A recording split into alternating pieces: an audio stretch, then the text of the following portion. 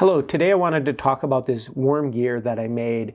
So there are some of these available on different 3D printing websites, but I didn't find any that did sort of what I wanted. I wanted to have a completely self-contained unit with sort of this bracket included to hold the two different gears, and I also wanted a nice dial on the outside.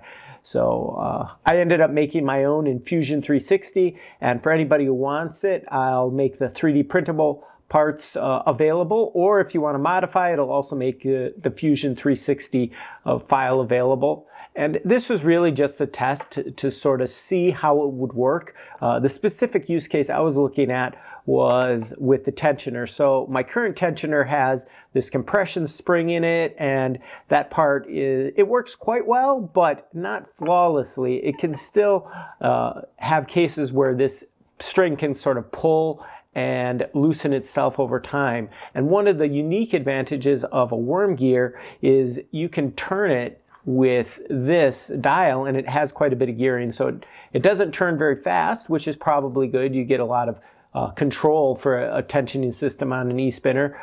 But also, this gear you can't turn this gear because you're pushing perpendicular to the threads on the worm gear when you try to turn this one. So only one gear turns, and that's exactly what you want with a tensioner on e-spinners. You want to have a system where this dial controls the length of the string, and this string is never going to be able to pull itself out over time or things like that. So I think this is a pretty elegant solution. I also thought that maybe some people who just do 3D printing would find this useful, so I'm going to put all of the files up on printables.com, and hopefully people will find it useful. As for if I'll put this into my e-spinners in the future, it's a pretty expensive solution because I injection mold all of my parts, and this requires 1, 2, 3 new parts at a minimum compared to just 1 for my current dial. So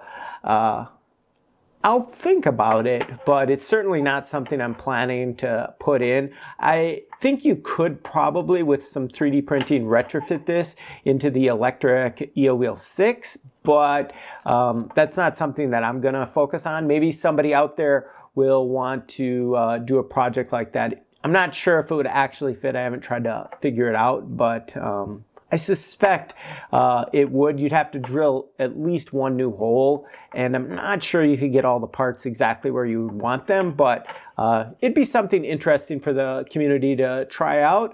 I was pretty happy with this experiment. I was just sort of seeing how these kinds of gears work. It might find other uses for them in my products, but I just wanted to show this off a little bit and let people give me some feedback if you've got any thoughts on this. Thanks for watching.